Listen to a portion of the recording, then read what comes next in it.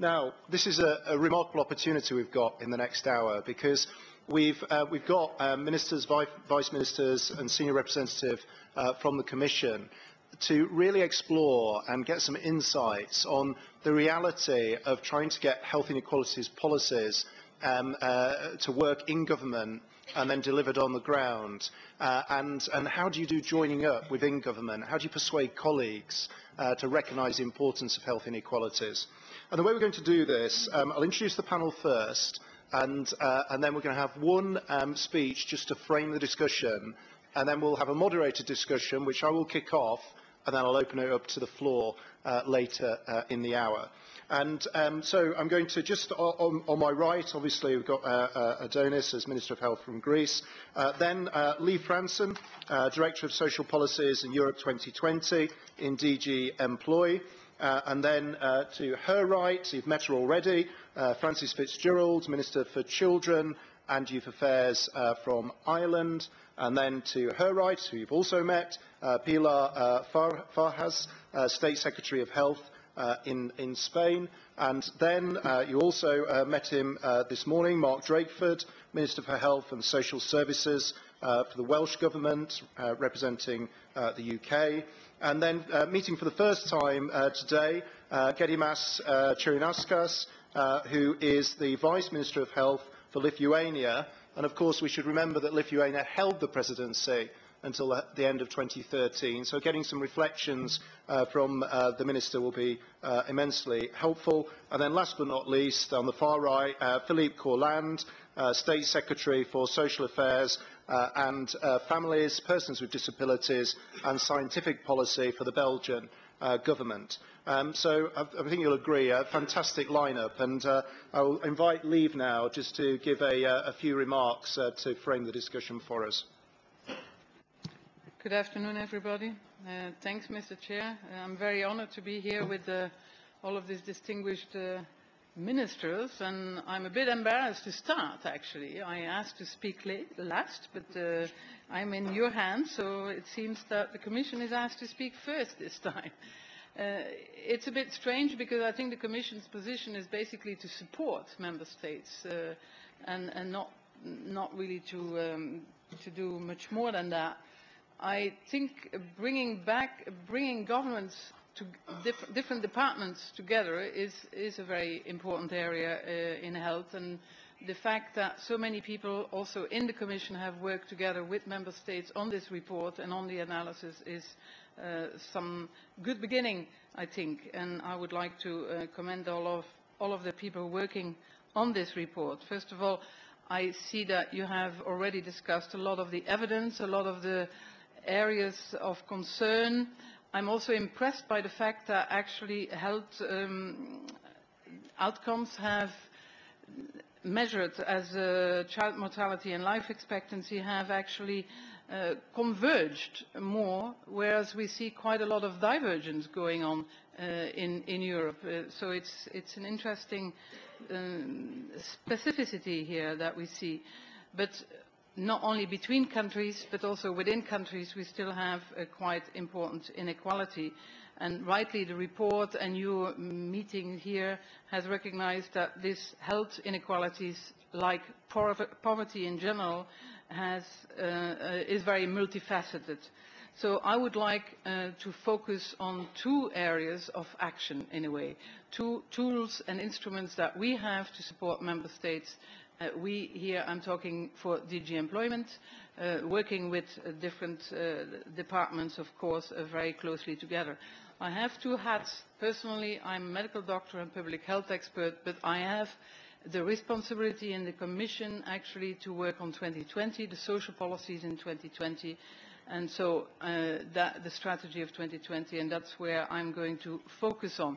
I would like to mention two areas of major work that we need to be aware of, because that's where action can take place also from our perspective. First of all, the European semester, what we call the European semester, is an instrument to focus every year to see what the priorities are from Member States on and how we support and recommend changes or suggestions or recommendations for reforms. That semester exercise is launched with the annual growth survey that was recognizing very clearly this year that better performing social protection is essential to support social change and reduce inequalities and poverty, including health inequalities, of course, because they are very linked to each other. Poverty is sometimes a result of bad health, and the other way around also. Bad health can make people poor, actually, if social protection or health insurance is not organized well enough.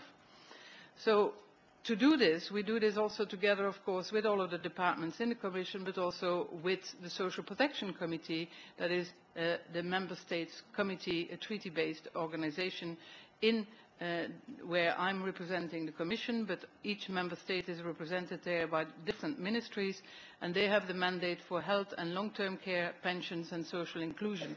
And they are discussing actually the recommendations and the way forward, and discussing also, I hope the report will also be discussed there very extensively. They go from access to quality to equity, efficiency and effectiveness. Now this year there's also an innovation, is that we have developed together with the Member States an evidence-based assessment tool. So I'm trying to be concrete, this is focusing on action. So the joint assessment framework is for the first time really including this year the area of health, focusing on health outcomes, but also looking at not only aggregate indicators but also at the distribution of health and other outcomes across the population, and gender sensitive, educational sensitive and so on. So I think this is a new way where I hope that we will enforce and reinforce our way of working together on health in the semester exercise. Last year already, in 2013, we had 11 country-specific recommendations to 11 countries on health, sometimes going from, in Bulgaria, Romania and Spain, to access to health, but also on inequality of outcomes in some other countries, and very often related to poverty and macroeconomic sustainability, of course, and making that balance between both is a difficult area also for most of the Member States in difficult circumstances. So that's for the semester exercise. The second area I would like to briefly touch on is that we have last year adopted a new policy framework. The policy framework for social policy includes in investing in health. It is also very child-friendly. With my Minister here on my right side, under her presidency, we worked very much on the child-friendly social investment package, and we launched the investment package in a way also last year. So I call it a child-friendly social investment package because one of the areas, of course, is children, but also gender issues. It is an integrated package. Part of it says also develops not only children but also health, investing in health. The Minister already referred to this. So I think the evidence you have worked on in the report is very important, but also the policy framework is in place. So rightly this meeting and this panel is focusing on action. So the action in the first on the social investment package focuses very much on how to make things not only in health, for health and within the health sector, as efficient as possible and as effective as possible, in addition to make it sustainable. Second, we also focus very much on participation and activation in labour market, and see also opportunities, of course, in long-term care and healthcare services of better employment possibilities, actually. And third, the change in the policy is very much focusing on more prevention and less, not less, but more prevention and early interventions in health, but also in preventing poverty, reducing poverty, rather than waiting until people end up in complex and difficult circumstances that are more difficult to pick them out of this. And we are now working very specifically on methodologies to support member states to make that trade-off of how efficiency and effectiveness and sustainability can be trade-off between the different policy areas, which is a very difficult area, between what is the effect of childcare, for example, on women's labour, but also on women's health or on the household health, and so on. So we have progressed quite well. Several of the ministers have seen the presentation in that area already and have welcomed that very much.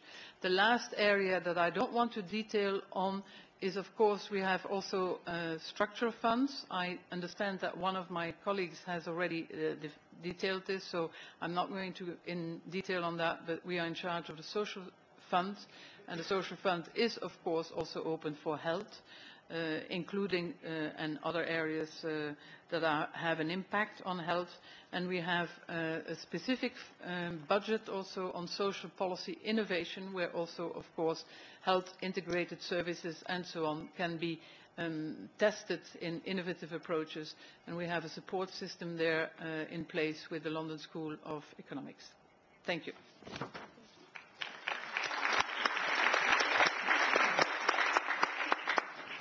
Thank you, Lieve. I think it was really helpful to just get that overview of the policy framework at an EU level and some of the tools and funding that is available.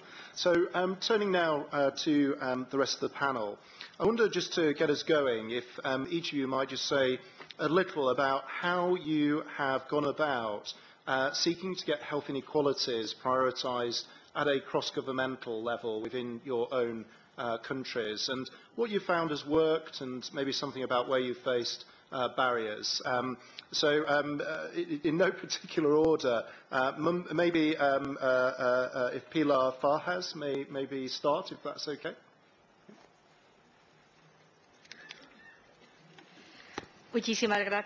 Many thanks, ministers. Actually, this is a great opportunity to be able to show how Spain's government intends to face the responsibility of introducing equity in all public policies. The government in Spain believes that it is a responsibility of all administrations to guarantee to citizens services which are basically guaranteed for all. This also helps the efficiency of measures and allows social and economic development. On the basis of that principle, which is enshrined in all Spanish legislation, we have specifically kept it in mind in decisions adopted within the past 2 years. In the times of economic crisis, Spain had to come up with measures of an economic nature and efficiency related measures. And the reform in Spain focused on the fact that decisions would allow better results, more protection, and specific protection for most vulnerable groups. Three fundamental elements here. The reform of the health sector in Spain guarantees the universal right to coverage for all Spanish citizens and residents in Spain. Now, the National Health Survey of 2012 clearly shows that 98% of residents in Spain are covered, have health insurance in the National Health Service, first. Second, the biggest problem in Spain is unemployment. We have clearly identified as a restrictive aspect in pharmaceutical services and products the situation for unemployed people has led us to change the system to account for the users. 1 million unemployed people, long-term unemployed people that before paid 40% of the value of medicinal products now don't do so anymore. So these are covered by the National Service. Now, this morning we heard how the participation of citizens is essential here. And we are beginning to create a structure, a network of patients, which means that 20 million patients in Spain will be allowed to take part in the definition of policies for self-care and for strategic decisions. The data show it clearly, enshrining equality and equity in health policies and in strategies for prevention and all sorts of strategies in the health sector is a priority. And this allows us to guarantee that 77% of Spanish women in a risk category take part. They have their mammography and screening tests and cancer detection programs. These are some of the results of a strategy that we are beginning to apply and enshrine in all economic policies and, of course, in the health-related policies as well. Thank you.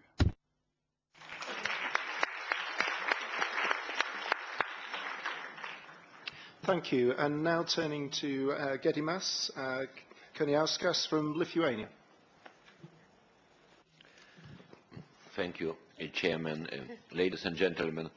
It's an honor to talk to you, and just as Lithuania had presidency last half of the year, just short reflection, probably related to the subject of our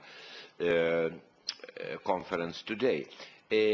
Last year, Europe had quite intensively debated issue reflecting idea health is moral obligation, like it was stressed today, or value in itself, like it was indicated by Commissioner Borg. And this discussion was about tobacco directive. We know that the Irish presidency managed to achieve agreement in the Council. The Lithuanian presidency managed to get through negotiations between the Parliament and Council. It was not easy because some countries, some people advocated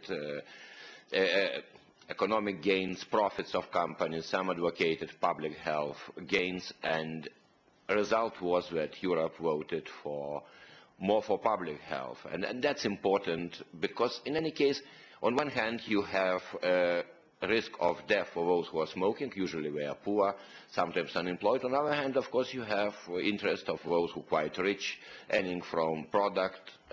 It was debate, but with quite clear answer by Europeans.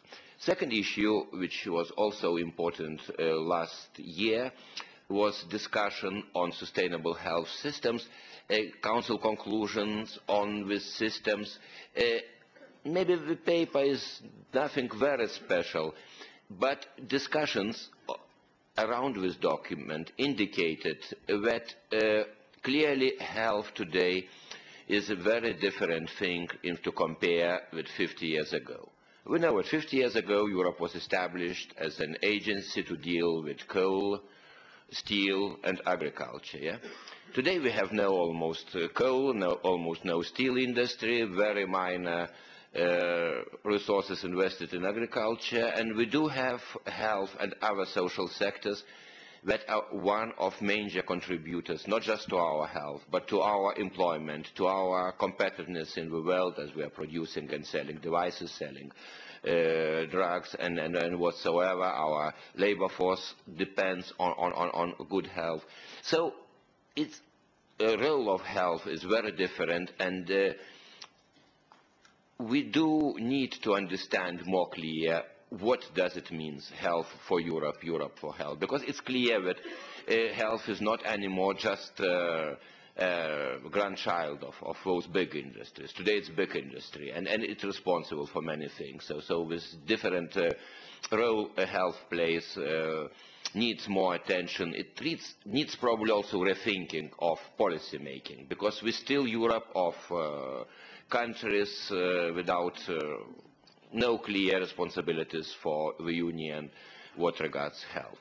So with short comments on last year and few ideas about inequalities in Lithuania.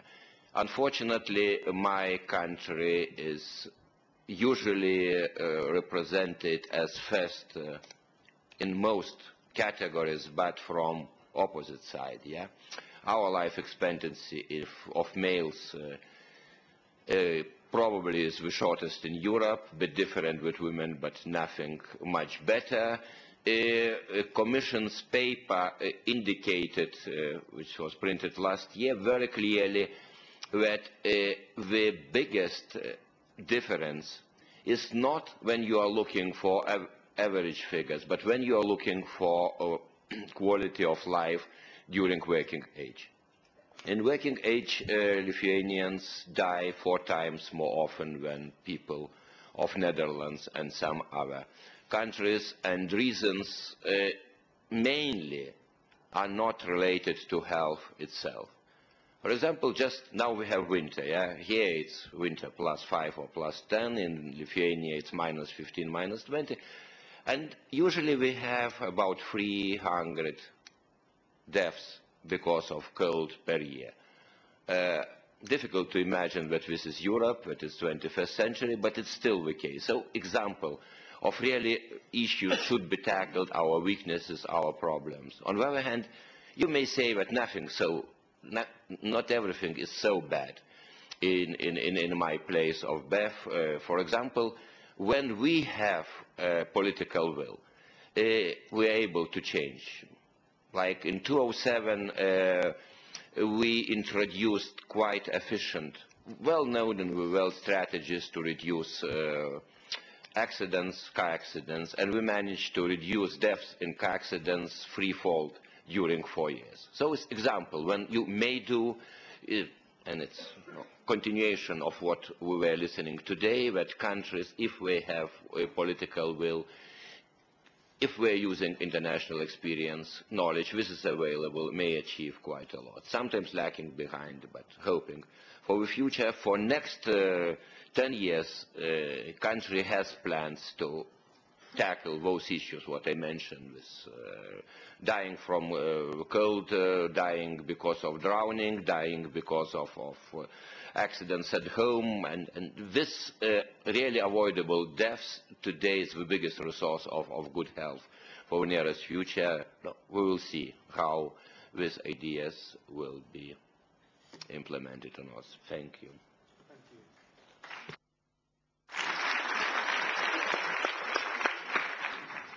I really like the way that some very practical steps are being taken to reduce particular problems.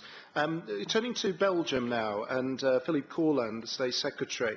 Philippe, would you just give us a Belgian perspective on the same question, please?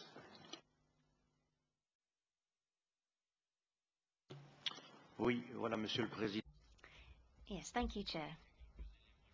Perhaps I could remind you of a few basic points, and I'll just wait till everyone's got their headsets on. Perhaps I could remind you that social security is a real way of protecting people against the crisis, and all too often we have the feeling that some countries have forgotten that. Social security is a way of combating inequalities. It's essential, and we can see in the figures here for our country that we have managed to resist quite well, not that we couldn't do better, not that people still aren't suffering difficulties and suffering because of the crisis, but we have managed to avoid a lot of the terrible destruction that can come about when you don't have that social safety net. Combating inequalities, of course, means that we need a more holistic, integrated approach. We have to look at the determining factors for health.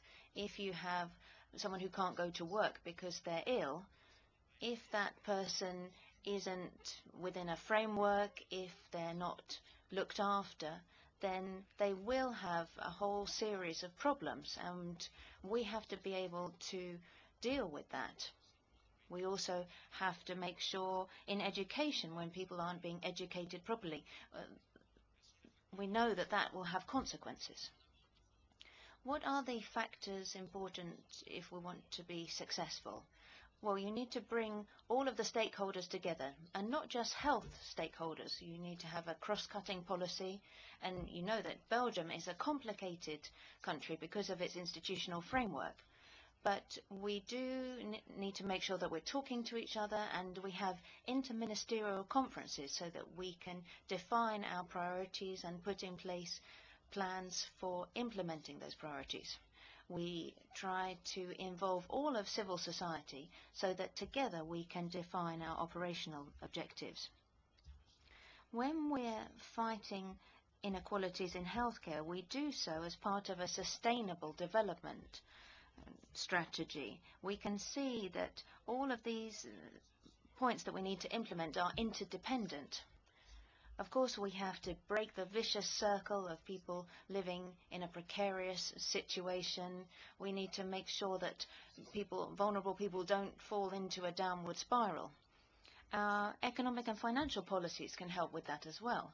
If we want to support the social security systems in our countries, if we want them to be effective, we need to have more prevention, we need to effectively treat people, keep people healthy, and that will help us to spend less later on.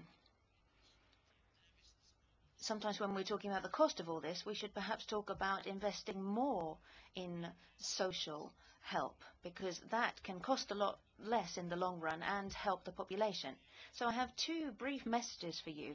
I think that Europe should impose a social agenda. I think it's now or never, really. We can see the image that Europe has, and which is why I and my colleagues are asking for more Europe.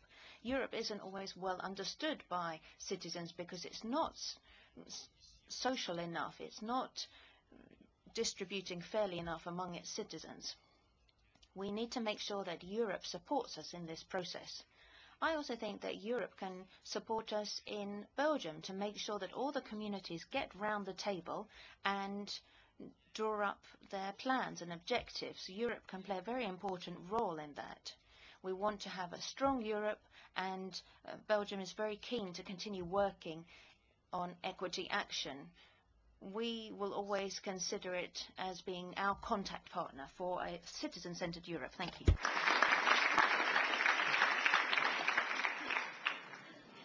Thank you, State Secretary. And I'd now like to turn to Francis Fitzgerald, the Minister for Children and Youth Affairs from Ireland. I mean, Ireland had to impose a pretty strict austerity approach. How have you managed to protect public health and health inequalities during that period?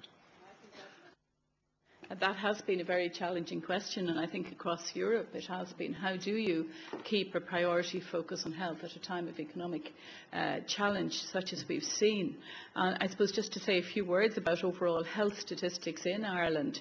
The picture is one of continuing progress, but at a slower rate. And I think that's what we're seeing across Europe generally. And that's in the context, as you say, of very significant financial constraints. We have the rapid ageing of the population, and then we have the lifestyle-related health issues, which we discussed earlier, which really have the potential to jeopardize a lot of the progress which we have already made. And that is a huge challenge. I think one of the reasons we do need to focus on these public health priorities is that very demand on our health services, because the cost of funding our health services all over Europe is clearly not sustainable. And clearly we're moving into a period when hopes of greater economic growth. But even given that, sustaining our health services with the kind of demand levels that are on them is going to be very difficult. And so I think the question is asked in this session. What's attractive, to politicians, to ministers in relation to dealing with health inequality? Well, clearly that's a very key factor. It is that cost of our health services at present and the gains to be made if we can keep the gains we've made and interrupt the cycle in terms of those lifestyle issues which we've been discussing. A broad point I'd like to make is that I do think we all need to work harder at ensuring that the debate at European level is a debate that is economic and social. And when we're talking about economic progress or economic goals, or when our commissioners are speaking about the future of Europe, that we get a more balanced description of Europe and the goals of Europe, and we discuss the question of economic growth for what.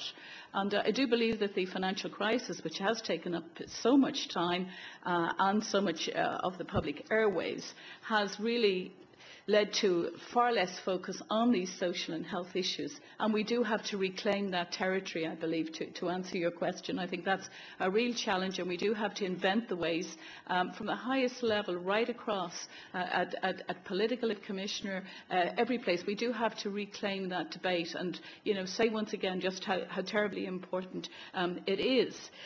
That is absolutely critical. I think when we're talking about economic policies, we really have to talk as well about the social policies, the social gains that we make by getting our growth back.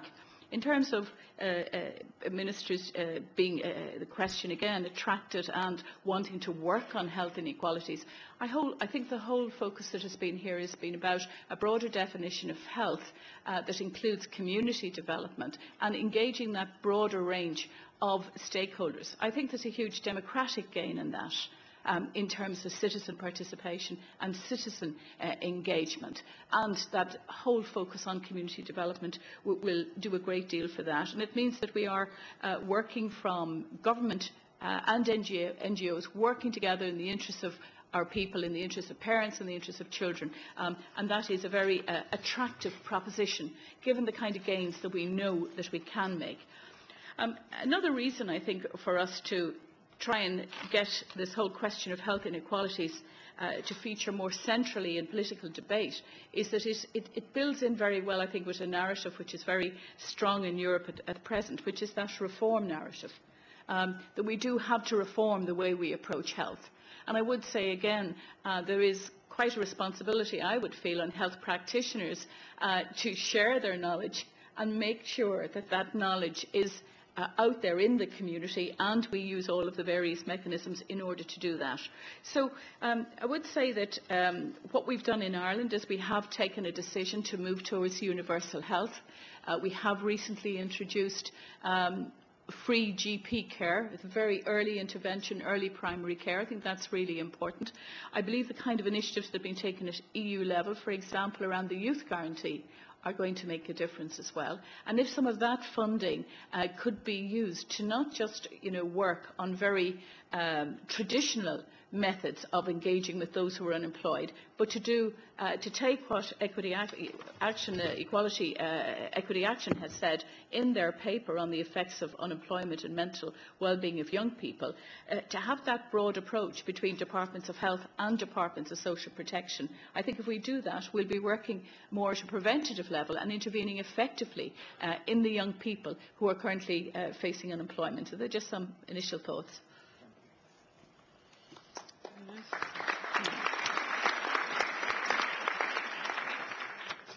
So an economic, a social and a democratic case to underpin the drive against health inequalities. So turning now to Mark Drakeford from the Welsh Government on behalf of the UK. Mark, do you just want to give us your reflections, please? Well, thank you, Chair. And just to go back to the question you started with, what are the advantages and disadvantages that governments face in tackling health inequalities? I feel in many ways very fortunate in Wales in being part of a government that has as our ambition the creation of a more equal Wales. And that means that health inequalities are seen in a slightly broader cross-government way. We believe in a more equal country because more equal countries do better economically, they have less crime, they have less fear of crime, they have a greater sense of solidarity, and they have fewer health inequalities. But that means that health inequalities are positioned in that broader equality thrust. It means, thinking back to this morning, that if we are interested in health inequalities, you wouldn't always start with a health minister. You certainly wouldn't only talk to a health minister. You have to talk to all those other parts of government who are responsible for creating the conditions in which either health inequalities widen or can be eroded. At the heart of our approach then is an enduring belief that good government is good for you, and that government can still be a collective vehicle in which we can solve common problems. Now, that's not an uncontested position. There's a perfectly respectable different view of things that believes that societies do best when governments do least. But that's not the approach we have taken, and that allows us to have that sense of optimism that I think we talked about this morning, that even when faced with apparently intractable problems, concerted and collective action can continue to make a difference to them. On the challenge side of that, I think that in the United Kingdom, at least, for all its very many strengths. One of the difficulties in the 21st century of our classical welfare state is that somewhere at the heart of it, it positioned the relationship between people who provided and people who use services in this sort of way, that all the expertise, all the power lay on the side of the table of the individual or the organisation providing the service, and the person using the service was characterised as the passive object of those people's concerns. And I think one of the things that we are trying to work hard at is a reformulation of that relationship between the citizen and the state, between the user and the provider of services, on the basis of what we call, and it may be a term familiar to others here, a basis of co-production. A belief that services work best when the strengths and the contributions of people who provide services and use services are recognised as being equally valuable and equally important. They are different, of course, but their value is equal if we are to drive the sorts of outcomes that we are looking for. So while government can create the conditions and has a responsibility to create the conditions in which health inequalities can be addressed, in the here and now, most of the things which individuals are able to do to make an impact on their own health tend to lie in their own hands. Decisions about whether you smoke, whether you drink sensibly, whether you exercise, whether you eat a reasonable diet, and so on. And public health, right across Europe, it seems to me, has succeeded in creating a citizenry which is better informed. It has succeeded sometimes in creating new intentions amongst people, but we are yet to persuade people to move from intention to action. And the new relationship, the co-productive relationship, goes to something that Francis was saying a moment ago, about if health services are to succeed in the future, and if health inequality gaps are to be narrowed, then we have to match government action with a greater sense of awareness amongst the population about the things that they can do and indeed have a responsibility to do in order to shape their own health and to deal with the health of those that they live amongst. So I think I'll end there, but it's a combination of optimism about the role of government together with a redrawing of the relationship between what governments can do and what we will have to expect in the future, citizens to be able to do more for themselves.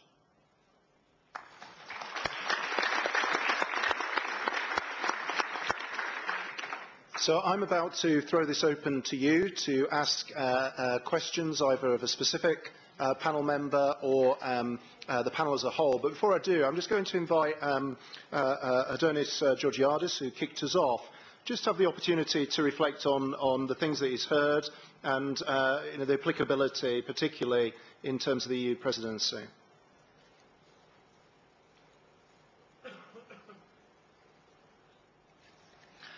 Thank you very much, sir. I think we are dealing with a problem that looks like the Gordian knot that Alexander the Great had to cut 2,500 years almost before. You see, Sir Marmot, the population is aging, so the needs are more, but the budgets are becoming lower. The technology is more efficient, but more expensive. So we have to deal with these three things and find a better way. I think the key word here is the reforms.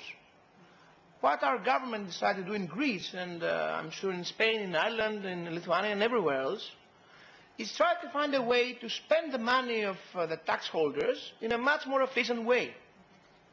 Because in the past, there was too much waste of money, because when the things were coming to health, all governments would say, give the money, but at the end, this was not a good idea. I think that if we follow the WHO instructions of the primary health care, and if we persuade the civilians, as now was said, to understand that each one of us has a responsibility for its health.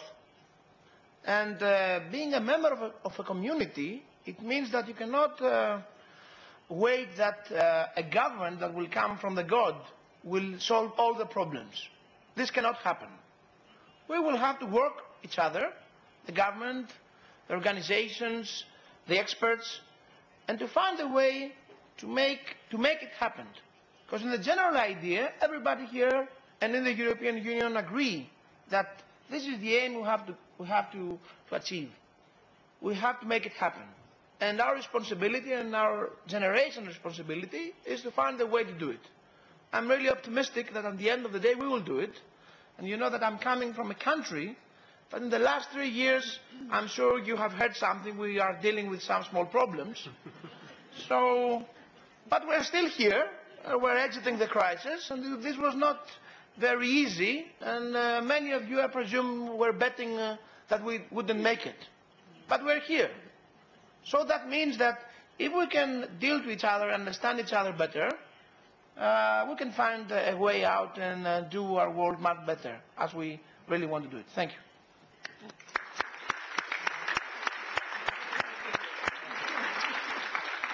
Okay, I'm going to take 3 points at a time. If you could just keep them short, I'd be really grateful. So I've got a gentleman over here, and I've got the lady who's waving her arm vigorously at the back. Yeah.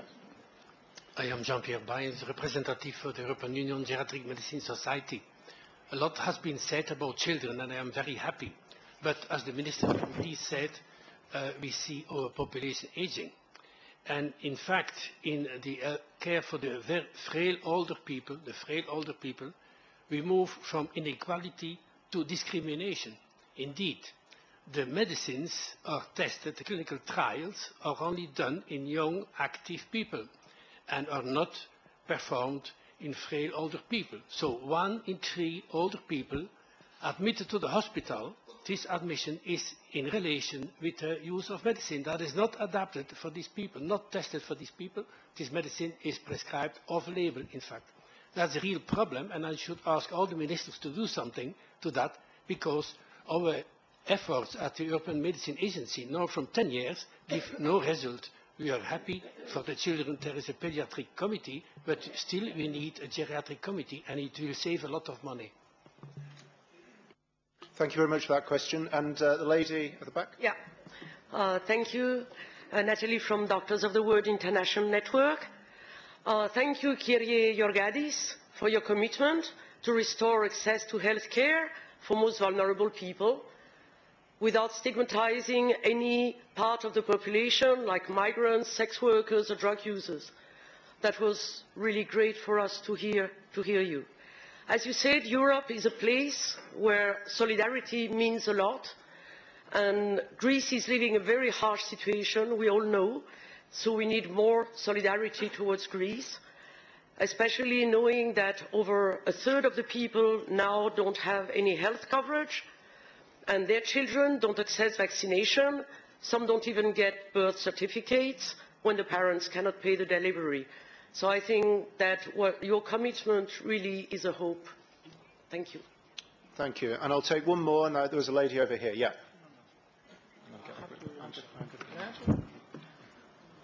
I heard that you were asking for a more holistic approach of closing the gap and also a broader definition of health. Mrs. Fitzgerald was talking about that.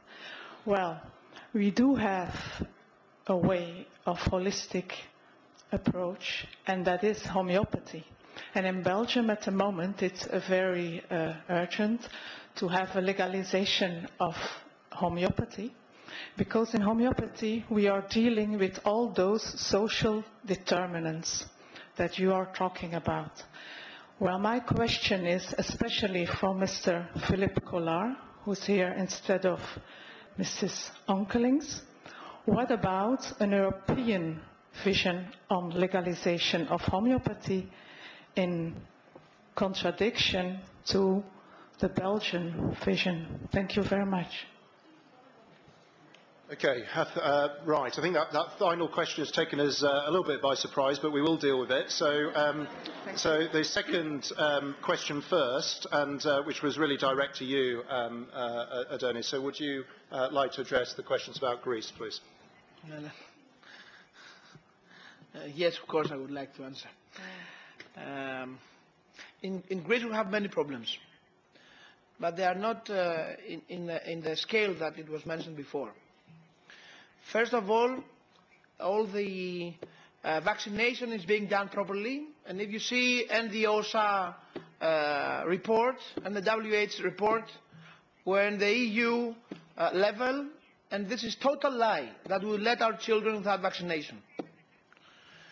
Second, there is not even one child in Greece that doesn't have the proper paper of the birth.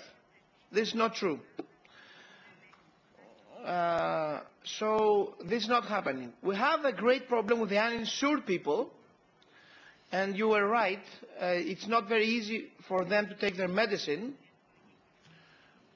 but if they go to the hospital, they will give, we are giving him the medicine for free.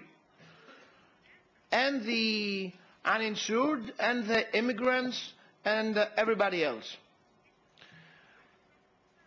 So the crisis is huge, but Greece still remains a European country. Thank you.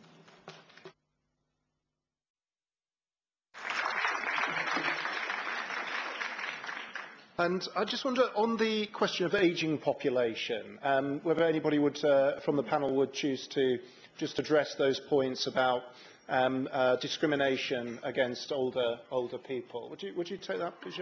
Yeah. So, Spanish Minister. Gracias. Yes, thank you. Well, Spain has one of the highest life expectancies of the European Union, and we certainly put older people as a high priority. But one of the strategies that we managed to enshrine in terms of equity is precisely one of the main pillars that will allow us to focus health efforts in Spain, by trying to correctly identify the highest risk population, older people, vulnerable people with chronic pathologies, and we're going to increase and speed up the implementing of e-health as a very powerful instrument that will guarantee continuity to assistance on a long-term basis. And we identify older people as a high priority group in terms of prevention strategies and strategies to promote health. We think that with equity and with the reduction of inequalities in Europe, the chronic aspect here, the e-health dedicated to older people in particular, will be very important, the most powerful instrument that we have at our disposal in order to give this extra added value and better quality of life to all European citizens. Lieve, on the same question. On aging, I understood your question very specifically on testing, which is of course interesting, and you are totally right. I think there's been a time where medicines were not even tested on children or on women, and now on older people. So there is an issue of specific testing for different populations, and you have a full point. But I would like to raise also the issue on aging, because we focus on the crisis a little bit with Greece and Ireland, and the whole situation in Europe actually has really focused us very short term on the crisis, but in the meantime what we have is really an aging population and a changing demography, and that is really an increased cost of health, more need for long-term care. So there is a major reform needed also in our thinking in the longer term beyond the crisis. The crisis at a certain stage will be overcome, but we will not be in the same situation as before the crisis. So the reforms that we're talking about are really important for the longer term. And I would not like to come to a generation battle in a way. And so your question is right, but for the moment what we see actually is a very serious increase in child poverty, more than in older population poverty, for example, where what we see increased poverty among women in older age. And that is also something invisible. So the demographic situation is important also. And Philippe, would you mind briefly dealing with this specific question about homeopathy and the Belgian legislation? On the point about homeopathy, during this legislative term we have been looking at non-conventional types of medicine, and we're trying to put together a framework there. We are trying then to recognize people who are doing their jobs properly and make sure then that patients don't go to see charlatans, because there are unfortunately some of those around. I think at a European level it's a little premature, a little early to be thinking about this, but that's something we could envisage as well. We are working upstream on determinants to develop our national strategies for sustainable development, and we're doing that with all of our departments. As I said earlier, we do want everybody to be involved in this process so we can move forward on determinants. Thank you. Now, we've pretty much run out of time, but no, it's okay if, Francis, if you would like to make a final comment, that's fine, and then we'll wrap up. Thank you very much. I was just going to make a point that we do have to be very vigilant about ageism, and I think the concept of intergenerational solidarity is one that we can develop, and it isn't children against older people, but that intergenerational concept I really think we need to think more about, and also perhaps look at more research into models of community care that are really effective. I think that's an area for future research, because we have an ageing population. We are going to be supporting more of them in their homes, and we need to really examine the ways we're doing that and not assume that certain models work, but really examine that as well from a research perspective. Very good. So just briefly summing up on the discussion that we've heard, despite the fact that obviously the ministers come from different countries and different perspectives, I drew out really three key drivers for getting ownership across a national government. One was the importance of economics and making the economic case and investing up front in terms of tackling determinants to save resource further down the line, particularly in terms of the healthcare system. The second was a social case, which was one about fairness and about distribution and about closing the gap. And the third was a democratic case, and the importance of actually designing and producing systems with the population themselves and getting their ownership in recognition that while the state has got a very important role to play, it can't do everything. So I thought it was a really rich discussion. I'm very grateful to the whole panel, and will we show our appreciation, please?